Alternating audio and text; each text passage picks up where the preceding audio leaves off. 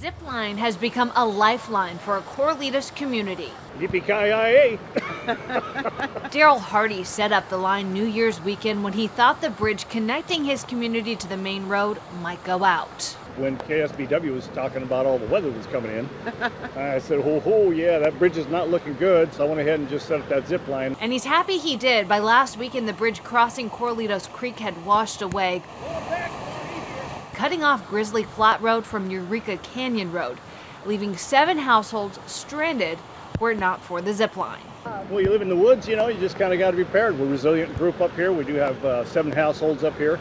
Some are in their 80s, 70s, 60s, as we are. And then we have them as young as 3 years old up here as well. While the Grizzly Flat community is in unincorporated Santa Cruz County, the bridge across Corralitos Creek was owned by the city of Watsonville. Engineers with the city of Watsonville were out to look at the bridge earlier this week. They say they can't do anything in terms of repairing it until water levels go down. At best, that's going to happen later this week when the storms clear out. Leaving Hardy and his neighbors unsure how long they'll need to use a zip line equipped with a basket to ferry across supplies. It's kind of scary because, you know, people live on propane and need gas for generators. The whole area of Eureka Canyon has been without power for most of 2023.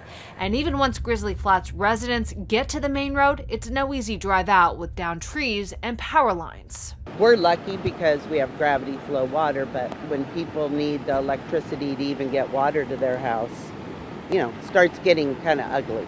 But for now, Hardy and his wife Stacy Cooper say they're grateful for the zip line.